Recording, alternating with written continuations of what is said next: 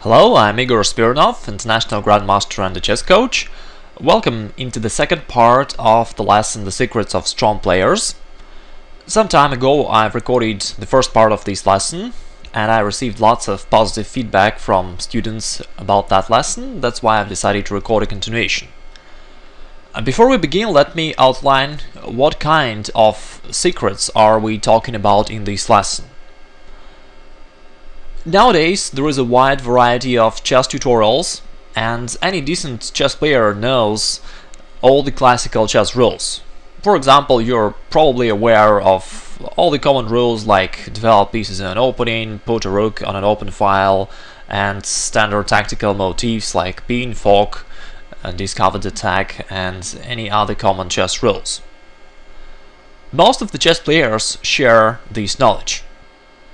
Nevertheless, stronger players manage to gain victories, which means that they have some additional skills that they use in their games.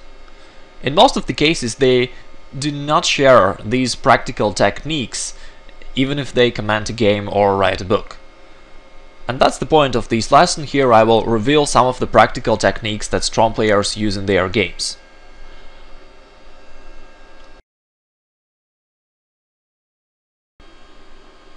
Let's take a look at this example. As usual, I invite you to be active and to think by yourself. In that case, you will indeed improve and develop necessary skills. This is a game between Moiseyenko and Lupulescu, if I pronounce his surname properly. It was played a few days ago in the current European Championship, and now you can test yourself in this position. Even though it's still a theoretical position, let's leave the theory aside for a moment and just try to think by ourselves. So what do you think? How would you play here as white? There can be quite a lot of logical moves. White can castle to continue his development, or white can, let's say, push his a-pawn to a4 and a5 to get rid of his weak pawn and disturb his opponent. White can try to break through in the center with something like d5, or maybe white needs to neutralize that active knight on the e4 and take it straight away, or maybe play knight d2. Also, white can try to exploit the black's advanced pawns on the king side and play h4. As you can see, there are a lot of different options. And the same thing will happen in almost any position. Although we know the common chess rules, but in most of the cases, different factors work in single position, while you still need to find the best move somehow. Here is the rule that will simplify your situation a lot. Keep focus on attack. In order to find proper attacking moves, usually you need to focus your attention on opponent's half of the board and think how you can make attacking moves there. Let's try to apply this idea for this position. Which moves white can play on black's half of the board? Not much really. White can only play pawn to c5 or pawn to d5, and both of these options are fine. For example, if white plays d5, he is trying to break through the center, and white is threatening to take the knight or to jump with his knight to d4, attacking lots of squares in black's position, and all in all it may give white a strong initiative. Alternatively, white can play c5, which is also an interesting idea, and it was played in this game. White also is trying to open a position to exploit his two bishops and black's weakened position. If black takes with the c-pawn, it will give the new open line for the white's rook, and white can play rook b1, maybe queen b3 in the future, and it gives white additional attacking possibilities. If black takes with the d-pawn, this will give a new e5 square for white's pieces, for white's bishop or for his knight, and then the knight can jump to g6 potentially in some variations, or white can play f3, pushing away black's knight. This diagonal will also be weak, and white can play bishop c4 or queen b3 in the future, or bishop b5, given check. As you can see, white now has a lot of different attacking possibilities. Now let's make a few moves back. The main thing that we should notice here is that if you focus on opponent's half of the board and you keep focus on attacking moves, you will be able to find the right moves very easily. Okay, let's go back to the game. Here black played knight to d7. Now white took on to d6. That was the point of his previous move. White wants to open a position and create more weaknesses in black's pawn structure. Okay, in this position, if we try to play attacking moves on the black side, there are no options really. Well, white can move his bishop to b5, but there is no attack there. That's why white simply castled, and black replied h5. Now that's a new position when we need to think and to make the right decision. What do you think about it? What should be the white's move here? Again, white has a few options. Obviously black is going to trap the bishop after h4, and white needs to do something about it. White can take, bishop takes e4, because it will eliminate a defender of the d6 pawn. So this is one option. Another option is that white can give an escape path for his bishop while playing h3 or maybe h4. Maybe white can play knight d2 as well, with the same purpose of getting rid of that knight on e4 and put attack on the d6 pawn. Therefore we have a couple of options. Which one is the best? Again, we need to recollect the main rule. You should keep focus on attack. We don't want just to make a defensive move like h3. We want to make an attacking move. And with that in mind, white played h4. Because it's not only a defense for his bishop, but also white is going to attack black's pawns there on the king side. Once again, you can see that this simple idea of always keeping a focus on just one factor, on the attack, can simplify your game a lot. Okay, now I'd like to tell you one more thing that is also very important to keep in mind and to follow while playing. A little time ago we stated that attacking moves are the best.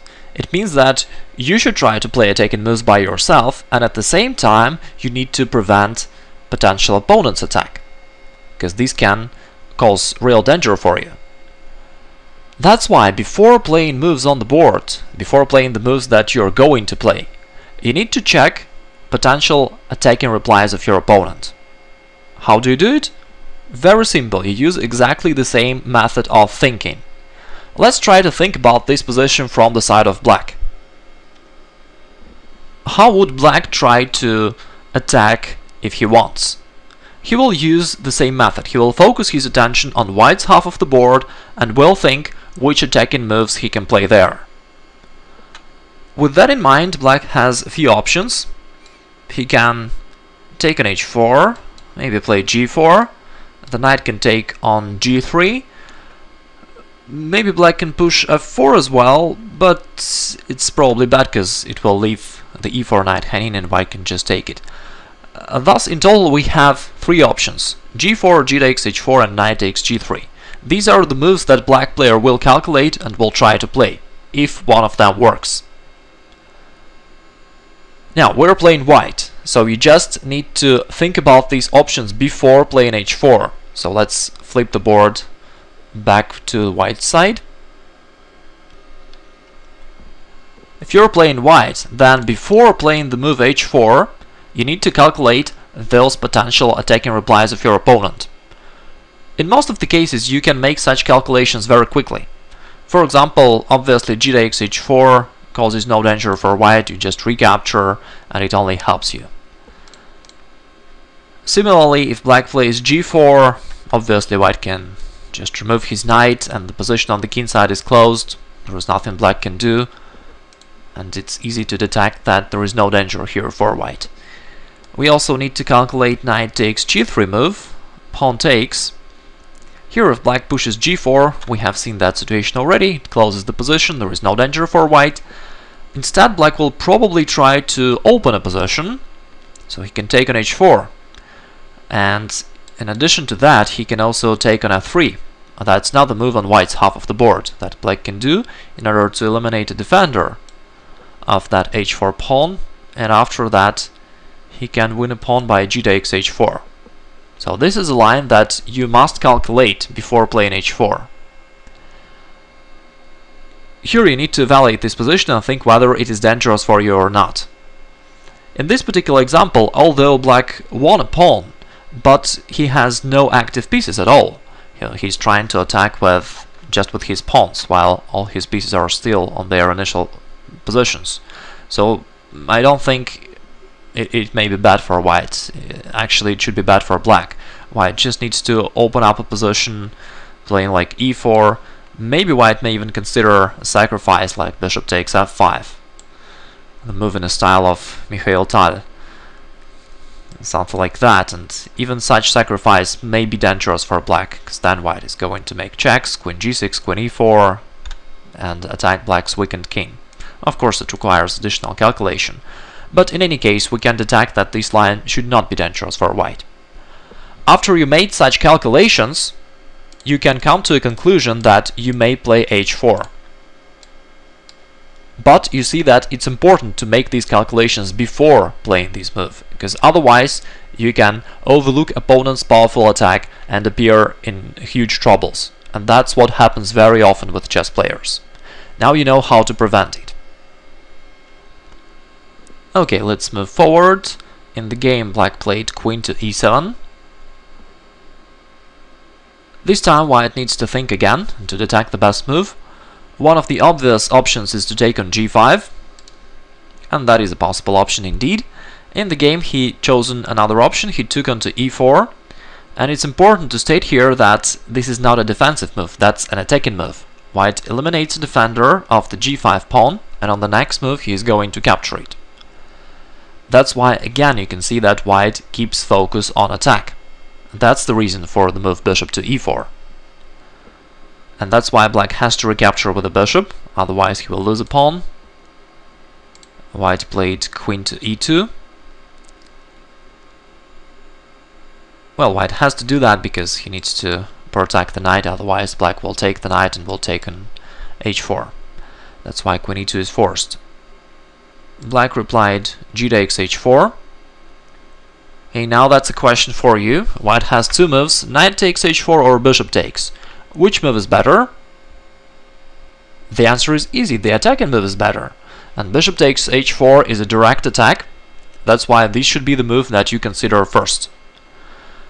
Once again, before playing this move on the board, you need to check potential attacking replies of your opponent. What is a potential attacking reply of black? We need to focus your attention on the white side of the board and think which attacking moves black can play there. So black can play bishop takes f3. And this is the line that you need to calculate. So bishop takes h4, what if bishop takes f3 here?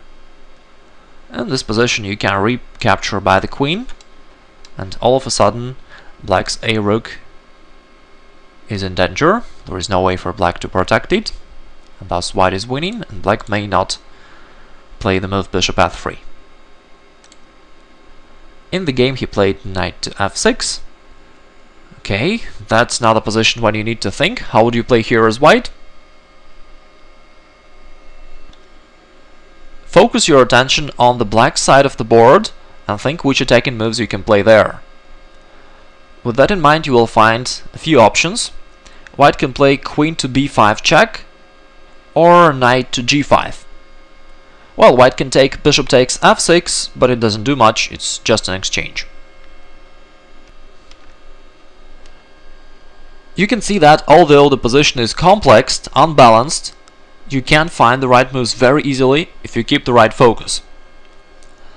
After queen b5 check, black probably just can reply queen to d7, covering his king, so that's not a big problem for black. While knight g5 is more aggressive, we're attacking the bishop, and white is potentially putting pressure on the e6 pawn, and this move looks pretty good. Now, of course, you may say that the bishop onto e4 is already protected. That's true, but still in this position the e4 bishop is very powerful. It controls the whole board, it looks at the white's king, and therefore we may say that white is threatening to take the bishop, because it will eliminate black's most powerful piece. For example, if I play any move for black, just any one to see the white's idea, white will take the bishop, f takes, and now let's say f3 to open up the position, and black's situation is very difficult. Probably he's just losing. You see he has no active pieces on the board, and he experiences troubles with his knight and with numerous weaknesses. In the actual game, after knight g5, black retreated with bishop to c6. He's covering the b5 square as well, trying to prevent potential queen b5 check. Okay, what should white think about here? What do you think? There are no immediate attacking moves on black's side of the board, therefore white should prepare them. The moves that white may consider here, I think, is maybe e4, because white can play this move using a pin, or maybe c4, and on the next move white will be ready to break through in the center. In the game he chosen the move c4. Now white is ready to destroy the black's position with d5 at some point. Maybe even knight takes e6 first, and then d5 using a fork. As you can see, even here white still keep his focus on black's position and on the ways to make attacking moves there. Another thing that is important to mention is that here, before playing c4 on the board, you need to check potential aggressive replies of your opponent. For this reason, you need to focus your attention on your half of the board, on white side, and think which moves black can play there. So let's think about that. What if white plays c4? Which attacking moves black can play? On the white side, black can try maybe knight g4 or knight e4. Knight g4 is not dangerous because there is no threat. If black goes knight e4, well, of course there are many things white can do, but at the very least white can play f4, protecting the knight, and it means that this position is safe for white, and you may play c4. So that's how you should think in a real game, before playing moves. If you follow this way, you will prevent blunders, you will avoid them completely, and you will prevent any unpleasant surprise from the side of your opponent. So white played c4, and in the game black indeed replied knight to e4. Here, as we discussed, at the very least white can play f4, supporting his knight. But of course we would prefer to make more aggressive moves, to make attacking moves, and that's why white took the knight. This is an attack on black's queen. Black took the bishop, now white took the pawn, and king to e7. Okay, that's now the task for you. How should white play here? What do you think? Obviously black is attacking white's knight on d6. White can retreat with knight to b5 or to play c5, but it's not what we want, because we want to keep our focus on attack. So the question that you need to ask yourself is, how can you attack black? How can you play a move on black's side of the board with some kind of attack? White answered this question to himself and played d5. And this is indeed the best idea. White counterattacks black's bishop, and of course black cannot take, because it will allow a very powerful fork. In the game black played rook to g8. What should white play now? What do you think?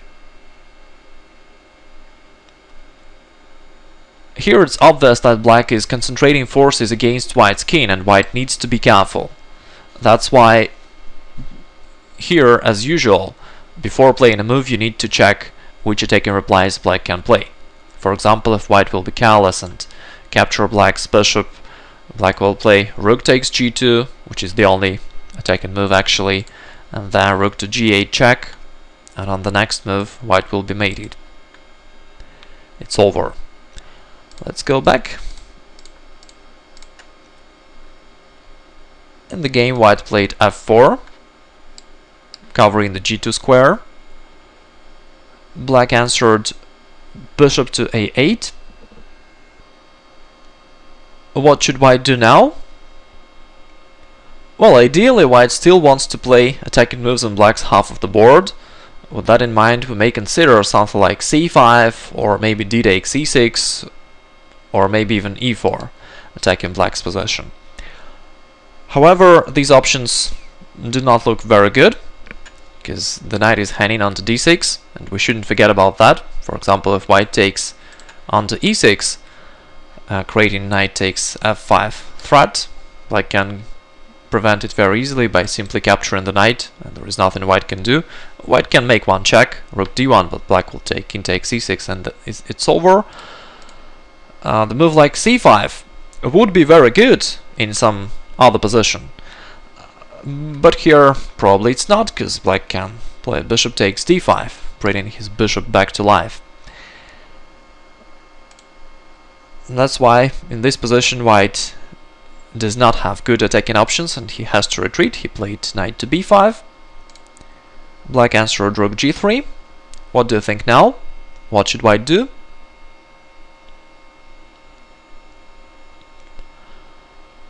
At first sight it may seem like black has no big threats, because even if he plays rook g8, attacking your pawn, you can play rook f2 and you're covered.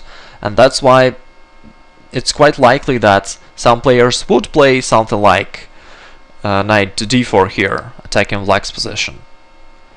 At the same time, as we know, before playing moves on the board, you need to check aggressive replies of your opponent. So let's make this check. If you play knight to d4, now we need to focus your attention on the white's half of the board and think which moves black can play here and which threats black can create here. If you follow this way of thinking, you will find the powerful way for black very easily. Black can go rook g8, attacking white's g2 pawn, and after white replies with rook f2, black has another attacking move, rook to h3, and black is winning. It will look like this. And there is no good defense against rook to h1.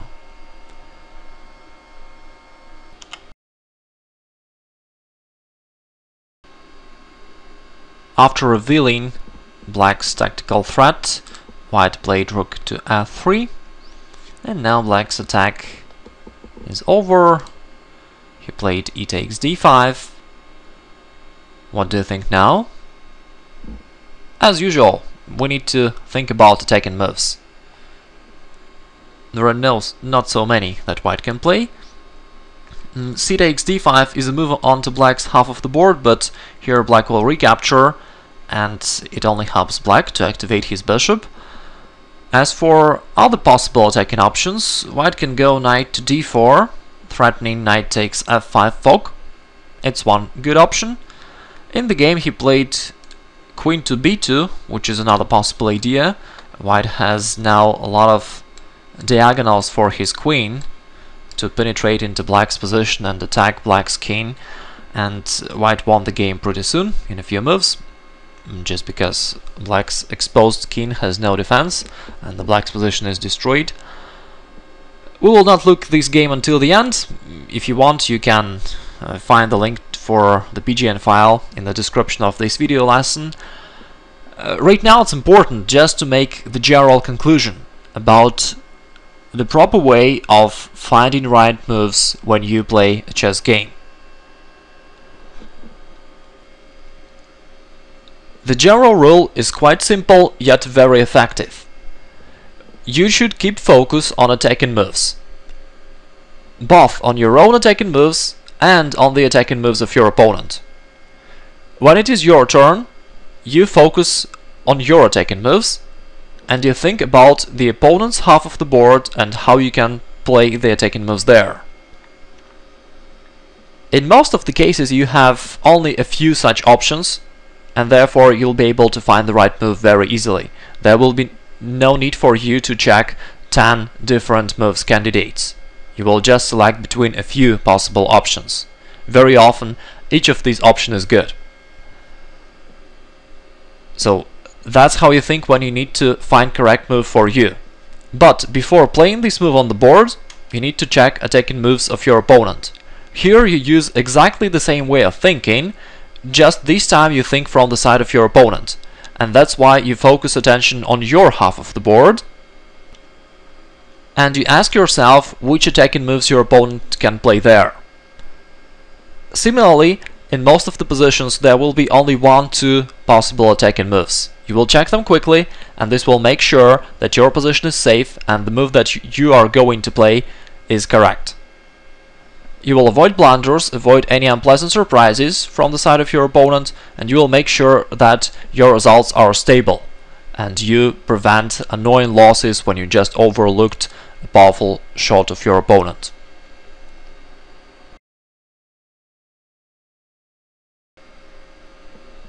If you keep only this one rule in mind while playing, you can improve your results quite a lot.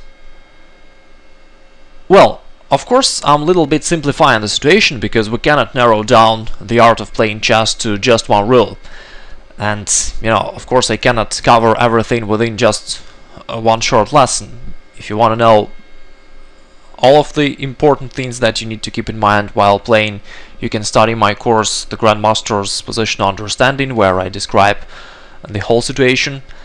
But nevertheless, you shouldn't be deceived by simplicity of this rule. It is very powerful. And if you keep this in mind while observing the games of top grandmasters, you will be able to understand the reasons of moves that they play. And if you play Blitz games, this idea will help you a lot, because in Blitz you need to play quickly, you don't have time to think about lots of things, and here if you focus your attention on just this one rule, you'll be able to play correct moves in most of the times. So that's what I wish to you. As usual, you're welcome to write your impressions and your results in comments below the video. Thanks for your attention, I wish you all the best, and talk to you in the next lessons.